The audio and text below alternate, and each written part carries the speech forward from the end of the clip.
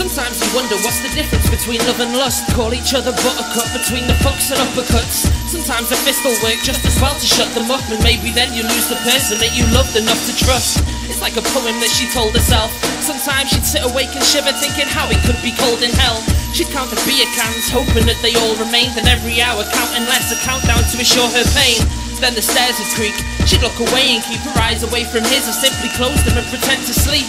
And when she'd feel his hands against the skin, she'd wonder whether tenderness or anger was the mistress that was tempting him.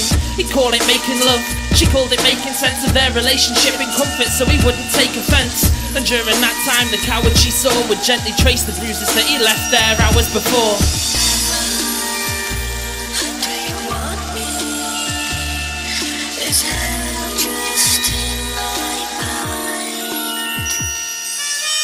The worst times were coming when he called her angel.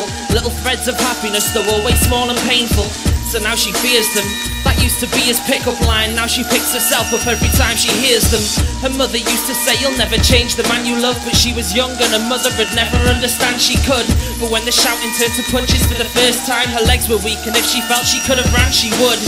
So this is life now, locked up in this shitty world. Lines of age around her eyes, and all she saw were little girls playing house and pushing prams around like they were grown up. She never used to flinch when hearing jackets put on coat hooks, thinking to herself that he'll be sorry on the day she leaves, for now too scared to walk around her home in case he sees. So this is life now, close your eyes and stay with me. Your angel lost her faith in life and wishes she was make-believe.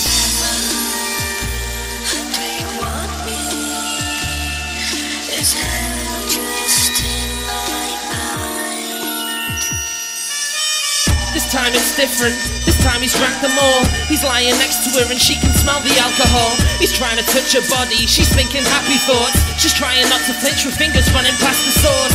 He kept pushing her and pinching at her flesh until the bruises turned to blisters and the skin was in a mess. And when she felt she couldn't take it anymore, he stopped. But she knew that she had angered him, and when she saw the lost look of hatred in his eyes, she cowered on the mattress, blows raining down on her, and then she heard his laughter, screaming out, you bastard, and all the more he smacked her. She knew that this is where she dies happily ever after. Before her eyes closed, she actually smiled. She didn't feel the pain anymore. Back to the childhood, playing house with all her friends and thinking that these days full of hope were never ending. Back when they called her angel. Do you want me? Is